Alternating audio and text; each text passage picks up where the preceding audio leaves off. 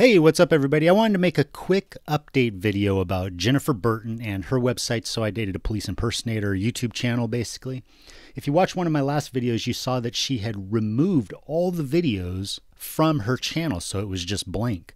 And then later in the day, or I think the next day, she made all the videos public again, except for a lot of the incriminating ones against Jeremy Dewitte.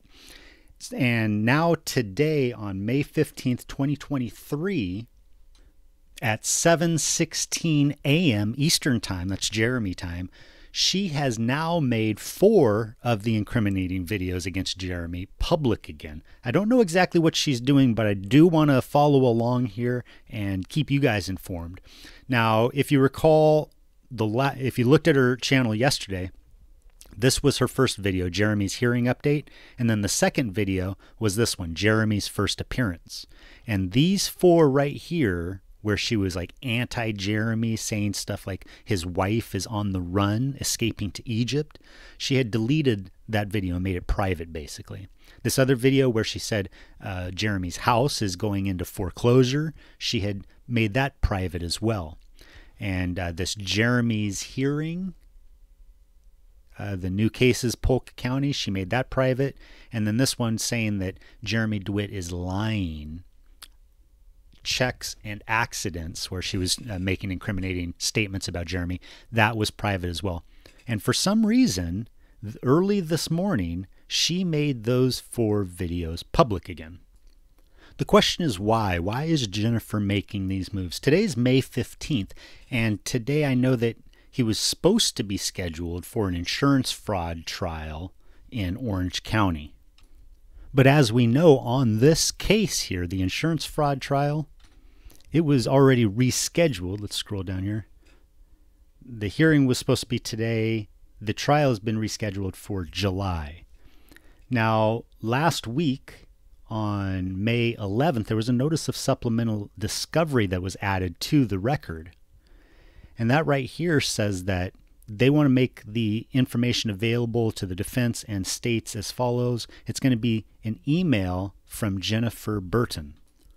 What email exactly are they talking about? We don't know. It doesn't say yet, but this shows me that Jennifer is making moves and she is involved.